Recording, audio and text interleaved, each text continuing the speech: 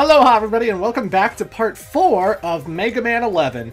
So, who's Fuse Man gonna take out? Probably Blast Man, right? Fuse and Blast? No. You gotta think like a Mega Man 1 player, and I actually got this right on my first playthrough. Elec Man takes out Ice Man, who takes out Fire Man. So Electricity should have to go after Tundra Man. And that's who we're taking on first. Aw yeah.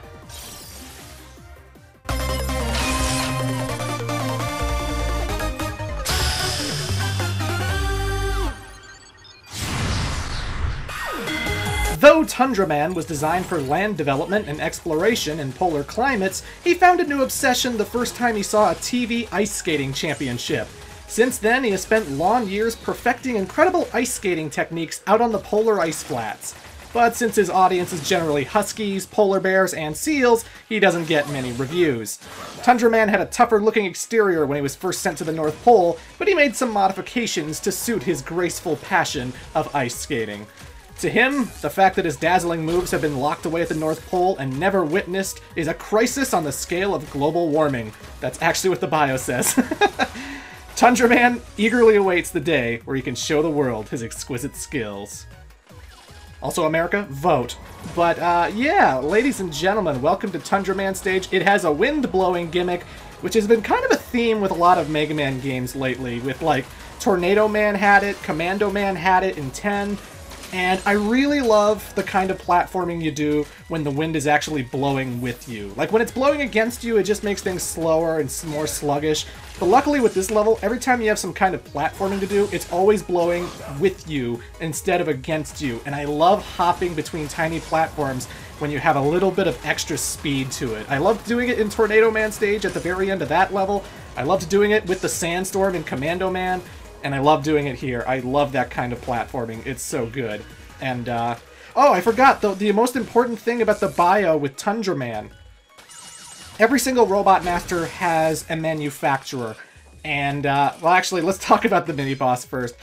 So this is a Mastodon display. And we're not destroying the Mastodon, we're destroying the display. That's the actual enemy. It creates icicles that will rain down, and then it's going to try and blow you into the spiky ones, which will only damage you, they won't kill you. Then you gotta watch out, because when he charges, he'll charge right back. So you jump over, slide under, and when you have speed gear, just take advantage of it to destroy that stand, to destroy that display stand. It's very weak to Scramble Thunder, which is also the weakness of Tundra Man, but yeah. But the manufacturer of Tundra Man is listed as, get ready for this, Cossack Robot Laboratories. Which implies that Tundra Man may have been built by Dr. Cossack from Mega Man 4. How about that? For all we know, maybe Kalinka got into the robot design business. Maybe Kalinka made Tundra Man. It could have just been a rookie employee of Dr. Cossack's. We don't know, but we just know that he was manufactured at Dr. Cossack's laboratory, which is pretty fascinating, pretty interesting stuff. A lot of people theorize that Dr. Cossack was actually in the intro cutscene when they're at the Robot University and Dr. Light's shutting down his Dr. Wily's Double Gear research. A lot of people think the blonde guy next to Wily is Cossack, but in all the promotional art and stuff, Dr. Cossack usually has brown hair, not blonde hair.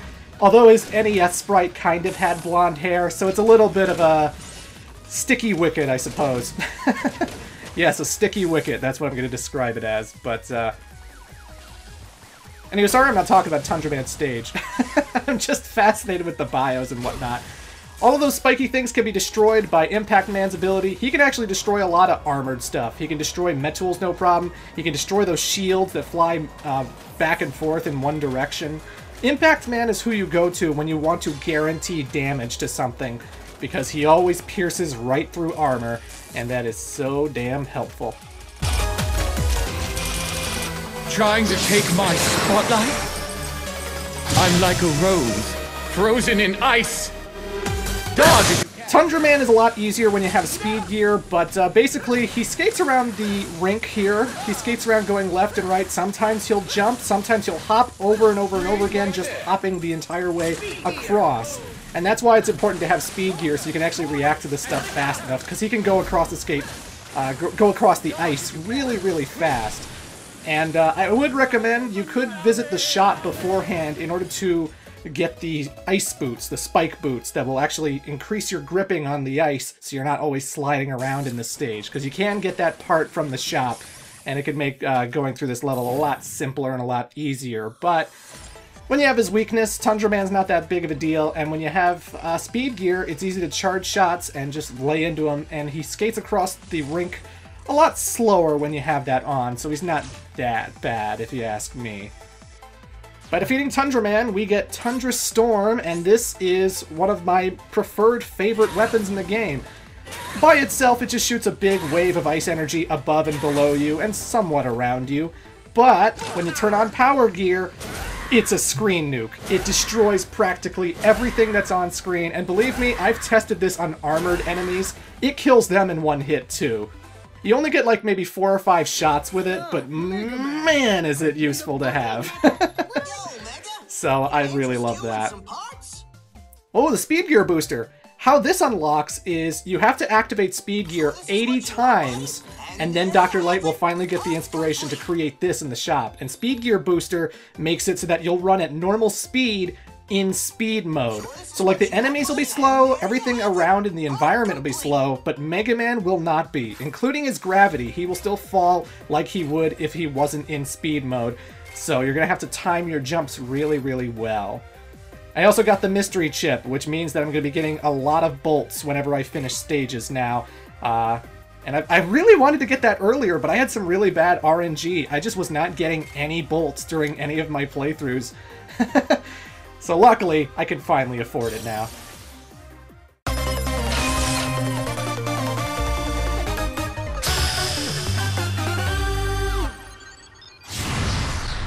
I love the location of the stage. This is like a weird Metool camping ground, and there's lots of Mets in the background who are just like, they're just camping out under the stars, and it's fucking awesome.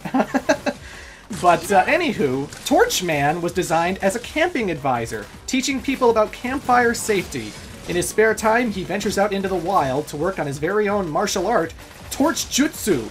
He started Torch Jutsu in order to train himself to keep his flames under control, since the slightest lapse in judgment can cause a dangerous flare-up. With his training incomplete, he still tends to flare up in moments of strong emotion. He gets particularly excited when it's time for the turkey roast, resulting in many a scorched bird. He once tried training by standing under a raging waterfall. The subsequent repairs took 3 months. Don't stand under waterfalls, Robot Masters. Don't do it. Unless you're Splash Woman, or Bubble Man, or any kind of the aquatic variety. But anywho, guys, these games move so fast. This level is by far the one stage I've heard the most frustration with. Most people seem to hate the firewall segments. They don't like that. In some areas, if you shoot the lantern owls, it will actually go completely pitch black, and you can't really see anything other than what the light of your Mega Buster will shine on. Like, you'll shoot pellet shots, and that's the light you'll only be able to see. I love this background. This background is so good. But the one instance people really hate about this level is the firewall, because every now and then, 3 times in this stage, you'll be chased by a firewall that is absolutely one-hit kill, and you have to navigate past a whole bunch of enemies, you have to jump over certain obstacles, you have to make sure that every single platforming bit counts, because if it catches up with you, it just touches you once, and then you die, and that's no good.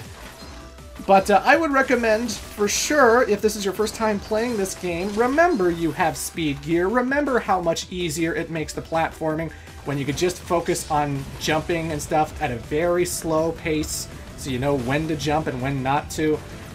The other thing is, if you have Tundra Man's ability, Tundra Storm, you can actually freeze the firewall. Yeah, see? Just like that. It will only be frozen momentarily. It will eventually get unthawed, and it will actually, thawed, and it will actually, like, come at you again, but it still really, really helps. And I know some of you will be like, well, then I won't have weapon energy for the Robot Master. Well, you could pick up a weapon tank in the shop. The weapon tanks exist. You can find one in a stage. I found one in Tundra Man stage, and that can refill all of your weapon energy. Not just one, but all. Weapon tanks have gone back to the way they were in Mega Man 7 instead of the way they were in Mega Man 10. So if you use a weapon tank, refills every single weapon that you've used. And since you can carry 9 of those things, it can make the Dr. Wily Castle pretty trivial when you don't have to worry about weapon energy, you know. Speed Gear Master I get for killing a whole bunch of enemies while with one charge shot in speed mode, and it's pretty easy to do when you have those tiny little spiders. But, and again, the upgrade I just got in the shop, the advanced speed gear thing that makes you run at normal speed, that's so easy to get because all you really have to do is activate speed gear 80 times in one stage. Your first stage, if you really want, just turn it on and off, on and off, on and off. Then when you come to the shop and buy it, it's so easy to outrun the firewall. When I'm moving at the speed I'm moving at now, only everything else is slower. The firewall is slower, the enemies are slower. It's tough, yes, Mega Man games always are, but I don't think it's that bad. Let the combat commence! Fall to the fist of flame! Hey, it's the epic voice guy! So this is Torchman, and Torchman is very similar to Flame Dragoon from Mega Man X4 in that he's always doing a whole bunch of karate moves, and I would say he's actually the toughest Robot Master in the game to take on with just your Mega Buster. I would not recommend him as your first Robot Master at all. I think he's really tough, but... because, like, your Mega Buster shots don't go through his fireballs. If he shoots a fireball and you have a charge shot, your charge shot will be blocked out by his fireball, making it a little bit hard to actually hit your target. And so, even when you're in Tundra mode, you want to use Power Gear and do the screen nuke because it makes it that much easier to get close to where Torchman is. You don't have to, like, go up to him. You can just hit him with a big screen nuke. He does dive kicks that I still have trouble dodging. It seems to go for where you are, but it can actually, like, go way higher than I expect. And eventually he'll do Power Gear, where he just shoots this very slow fireball that you'll need to jump over. And then he'll try and land exactly where you are and create his own fire wave that you'll need to dodge. But anywho, this is Blazing Torch, ladies and gentlemen. Blazing Torch is an angled fireball shot. It goes up, and then it goes down. And when you activate Power Gear, it shoots 3 fireballs instead of 1. And it's useful for getting rid of some obstacles in the last remaining Robot Master stage. And since we've only been playing this game for 12 minutes today, let's finish this.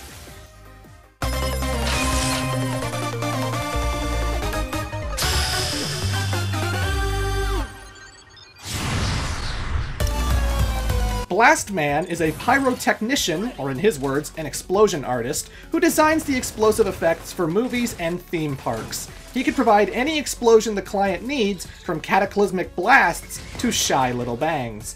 At the time of the Wily incident, he was working on a new explosion-themed attraction for the theme park, Flowerland. In his spare time, he writes a column for his favorite magazine, Boom Monthly. There's not a month goes by that his explosive opinions don't blow the pages to bits. So yeah, we're in a theme park. I love the little mini skeleton guys because if you read their bios in the gallery, apparently they're like villain mascots for a children's TV show. And that kind of reminds me of like Beautiful Joe or something. There's Immortan Joe, or whatever the heck his name is. Whenever Immortan Joe is in one of these walkers, if you actually shoot at his body and not the legs of the machine, you can actually kill him and the machine in one fell swoop. If you only shoot the legs of the walker, then the machine will be destroyed, but Joe's going to come out and he's going to try shooting at you with his shield and stuff. So, it's always a good idea when you see those walkers, either use Tundra Storm, because that really wrecks them, or shoot Joe in the face. Don't shoot the legs of the walker. That's my tip. This is not like Mega Man 2. There's a lot of different, you know, fun little tricks you can do in Mega Man 11. This does not operate under the same logic that a lot of Mega Man games do. W-Tank can refill all my weapons. Oh yeah. This mini-boss, probably my least favorite mini-boss in the whole entire game, just because the coaster he's in is armored, so you have to shoot them from the side when they're going up or down. Or I can just screen nuke them with Tundra Storm. Whew, that was tricky. That was difficult. I love Tundra Storm. It's one of the best weapons for being a screen nuke. Oh, it's so good. Anytime you see any of those red boxes, like the ones up there, Torchman's ability can actually destroy those boxes. So you don't have to wait for other characters to blow them up. You can blow them up if you really want to, assuming you have Torchman's ability anyway.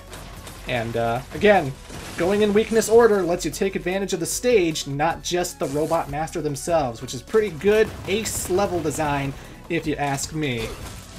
Ugh! Should have timed that better. Go, go, go, go, go, go, go, go, go! This reminds me so much of Grenade Man stage from Mega Man 8.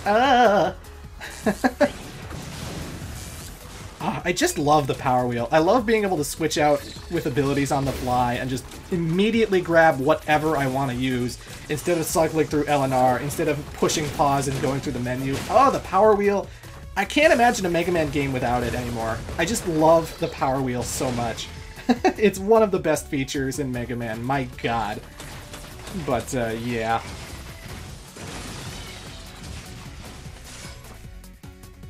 There's lots of parts you can get in Mega Man 11, but they all have very specific unlock requirements. Spike protection exists in the game, but unfortunately you have to die to spikes a whole bunch of times before Dr. Light gets the idea to actually design it, which sucks.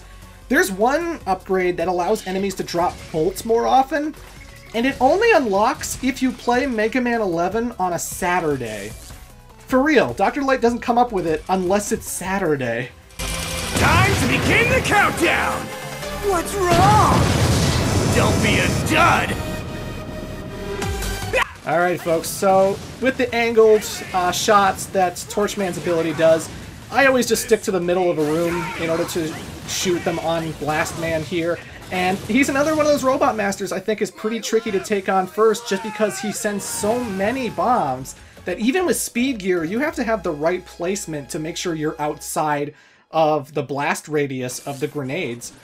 You can't intercept them, I believe, but it's still very, very tricky to fight this guy without powers or without an energy tank or something. So he'll just rain them a whole bunch, and you just gotta speed gear and pay attention to where they're falling, and you'll dodge them, and that's how you handled that. But anywho, folks, we beat Blast Man. That means we get the Chain Blast.